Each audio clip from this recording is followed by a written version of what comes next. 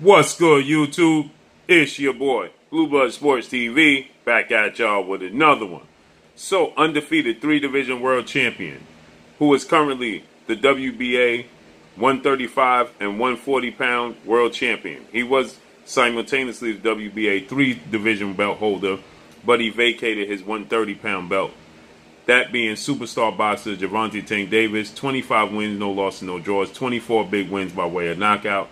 He's 26 years of age, stands at 5'5", with a 67-inch arm reach. Okay. With that said, Gervonta Tank Davis, he announced that he will be back in the ring, as we know, in December. We know this because Showtime exec CEO Steven Espinosa, he let the world know that Gervonta Tank Davis will be back in the ring December on pay-per-view. Now, it's looking like his opponent is going to be none other than undefeated lightweight star boxer, that being Rolando Romero, okay, in December. We know Floyd Mayweather, who Mayweather Promotions promotes Gervonta Tank Davis. He stated that after his fight with Mario Barrios, Gervonta Tank Davis' next fight was more than likely going to be an in-house fight. And that leads us to believe that the WBA ordered Gervonta Tank Davis to start to negotiate and get a deal done with Rolando Romero, as they named him as the mandatory challenger, essentially. Okay, and we know that Gervonta Tank Davis has been called out by Rolly for quite some time. Okay, Rolly has been seeking out this fight for quite some time now. Okay, he truly believes that he can beat, Gervonta Tank Davis. Okay, Rolly Romero is 14 wins, no losses, no draws, 12 wins by way of knockout. He's 25 years of age, stands at 5'8" with a 68-inch arm reach. So he's going to have a 1-inch arm reach advantage over Gervonta Tank Davis, and he has a 3-inch height advantage over Gervonta Tank Davis. And he's a big puncher, power in both hands. So Gervonta Tank Davis is seen training, and he says that he's preparing to do damage in December. Okay, and that opponent seems to be, like I stated, Rolando Romero, who has been seeking out a fight with Gervonta Tank Davis for quite some time. And it's an easy fight to make. It makes sense. I don't know if it's a pay-per-view fight, but the build-up and all the talk from both sides will essentially build a fight. But Rolly Romero's not a pay-per-view fighter. But at the same token, you got to look at it and say Mario Barrios, former undefeated junior welterweight WBA regular champion. Mario Barrios, Mexican star boxer. He wasn't a pay-per-view attraction, but they put him on pay-per-view now. 4-division world champion, Mexican superstar boxer Leo Santa Cruz. He was a pay-per-view attraction because Leo Santa Cruz is a future Hall of Famer, surefire future Hall of Famer, 4-division world champion, very accomplished in the sport of boxing. So it's understandable. When you put Mario Barrios has not had a big fight in his career. Mario Barrios wasn't a super world champion. He's a regular champion. So, Mario Barrios is not a superstar, but they put him on pay-per-view. So, Rolando Romero, dare you say, is maybe a little bit more well-known than Mario Barrios, but Mario Barrios is a Mexican star. He has a Mexican fan base that's going to stand behind him. That's not the case for Rolando Romero. But nonetheless, he's going to talk up and build up the fight. As he labels himself, a mouthpiece, an entertainer for the sport of boxing. And he's never short on words, and he's entertaining when he gets in the ring. He looks for a knockout. Every single time he steps in the ropes, he looks for a knockout. So it's not surprising, to see see Rolando Romero as a possibility as an opponent for Gervonta Tank Davis, and he builds up the fight, right? He's going to bring excitement. I believe he's going to get knocked out. I believe that this is going to be a statement fight for Gervonta Tank Davis. Okay, I think that Gervonta Tank Davis is going to put on a massive performance. I believe that this is going to be a showcase type of fight. Now, Gervonta Tank Davis has knocked down and knocked out pretty much every opponent he's ever faced. So he's always in highlight reel knockout fights. Okay, so a fight with him and Rolly Romero. So, Rolly Romero is going to bring it. He's going to bring the action. But still, like I said, in the same token, I believe that, he's tailor-made. His style is tailor-made for Gervonta Tank Davis. I believe that Rolly Romero, he makes far too many mistakes, and I believe that ultimately that's going to cost him in this situation with Gervonta Tank Davis, okay? I believe that, he leaves himself wide open. Gervonta Tank Davis is highly skilled, very technical. Everybody overlooks that when you're looking at Gervonta Tank Davis, because the first thing you look at is Gervonta Tank Davis, his power. Okay, the first thing you think about is Gervonta Tank Davis's power. Everybody says, look at his power. He gets knockouts. You get enamored with his power, rightfully so. But Gervonta Tank Davis has one of the highest ring IQs in the sport of boxing. Gervonta Tank Davis is very technically sound.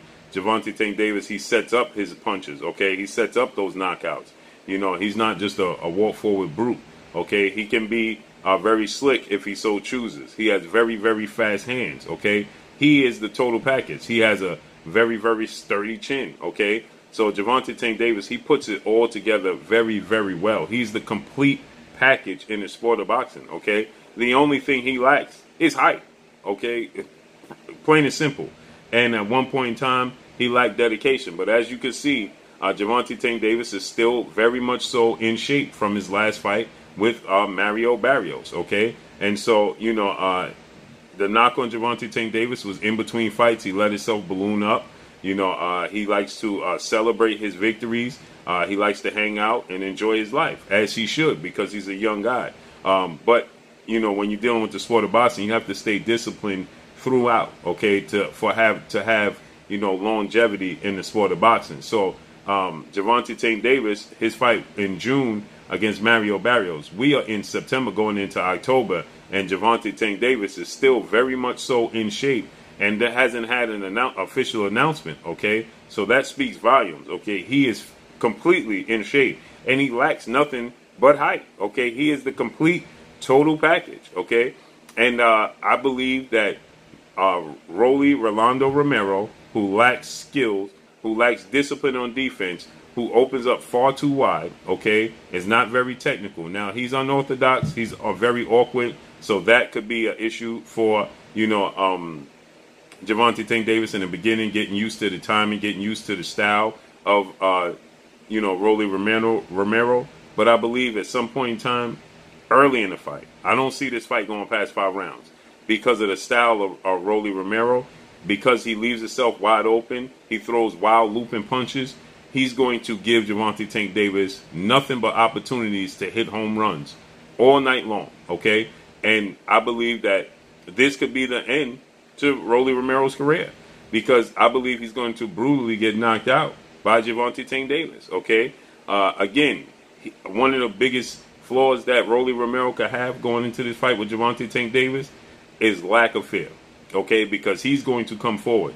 He's not going to hesitate. He's very, very confident, and that could ultimately play against him, because he's going to open himself up far too wide. He's going to go for it. He's going to throw caution in the wind. He feels like all he has to do is land one big punch on Gervonta Tank Davis, and that ultimately that would knock out Gervonta Tank Davis, and it very well could.